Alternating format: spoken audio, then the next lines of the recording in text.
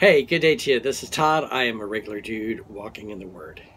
As we go through the Bible, there's parts we go through that are difficult to talk about, but we're going through it verse by verse. So I don't skip over sections and go, oh no, we're not going to talk about that. No, we're going to talk about those things here. And so this isn't necessarily if I'm choosing to preach a sermon and I'm only preaching this one sermon in this church for the year, I'm not going to preach on this particular passage. But if we're going through the Bible, it's something that needs to be addressed. And so yesterday we talked about the flow of fluids taken from Leviticus 15. Today we're going to be talking about the flow of sexual fluids. So again, this is just a warning.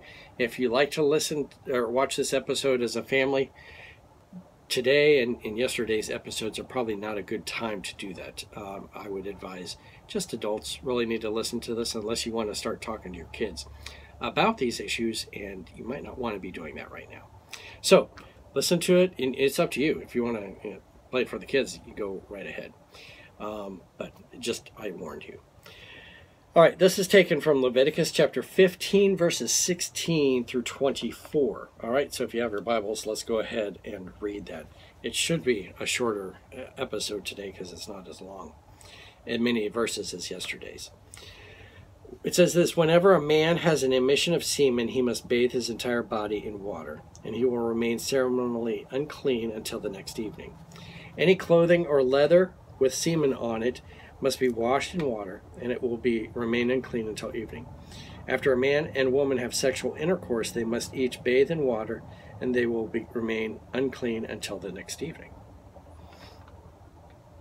So that's the sexual act here.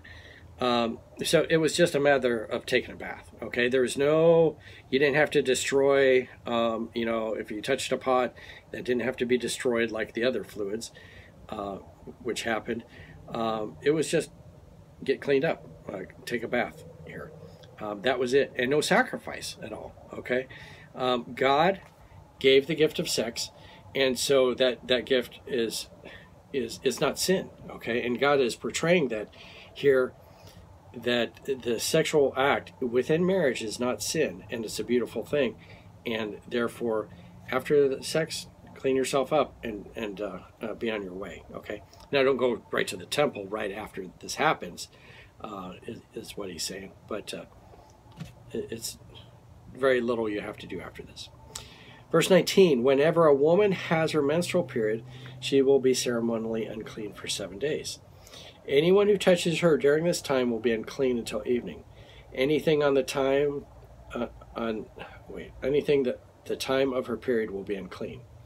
If you touch her bed, you must wash your clothes and bathe yourself in water, and you will remain unclean until evening. If you touch any object she has sat on, you must wash your clothes and bathe yourself in water, and you will remain unclean until evening. This includes her bed or any other object she has sat on. You will be unclean until evening if you touch it. If a man has sexual intercourse with her and her blood touches him, her menstrual impurity will be transmitted to him. He will remain unclean for 7 days, and any bed on which he lies will be unclean.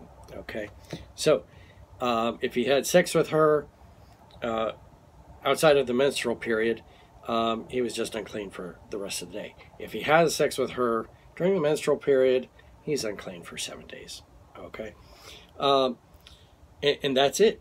So you can see from this, there's no sacrifice that needs to be done, and it's just basically clean yourself up and use common sense. If you sit where there was this loss of blood, it needs to be cleaned up, and you're defiled during that time. Now, you're asking, have I heard this situation happen in the Bible? Well, yes, you have, and you're going to see, and it was actually in Genesis chapter 31. Verses 26 to 35. That's where Rachel, she's fleeing with her husband, Jacob and Leah. Jacob, Leah, and Rachel are running away from Laban. Okay, and as they run away, Rachel thinks, oh, this is a great idea for me to steal an idol. And so she steals her father's idol. And then Laban finally catches up to her. When he catches up to her, he says, hey, you stole my idol. And Jacob's all mad. He's like, why would we steal your idol? But you can search away. I know we didn't steal your idol. And so they search every place, and they finally come to Rachel. And she is actually sitting on it inside her like camel bags and like the bags that you have on the camel. She's sitting on those, okay? And she doesn't want her father to see that.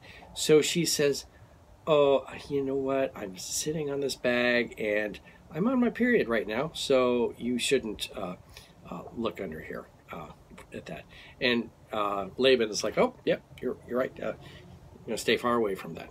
And so he does, and then that's how she hid that. And so she plays out. Now this was before these commands were given, but this stuff was followed before the commands given here. But that's how Rachel played out with this, that everything that she was touching was unclean, and Laban stayed far away from that as a result. But what I want you to see here is this. The flow of sexual fluids was treated differently than the flow of other bodily fluids. And we talked about yesterday, the flow of some of those bodily fluids was an infection or a sexually transmitted disease. And so that was like sin there, okay? And you had to do a sacrifice to do that. There's no sacrifice needed with this, because this is the sexual fluids being exchanged between a husband and wife here. And God ordained that, and that was part of God's plan. And just basically clean yourself up after that happens. All right. So hopefully that explains everything with the flow of fluids.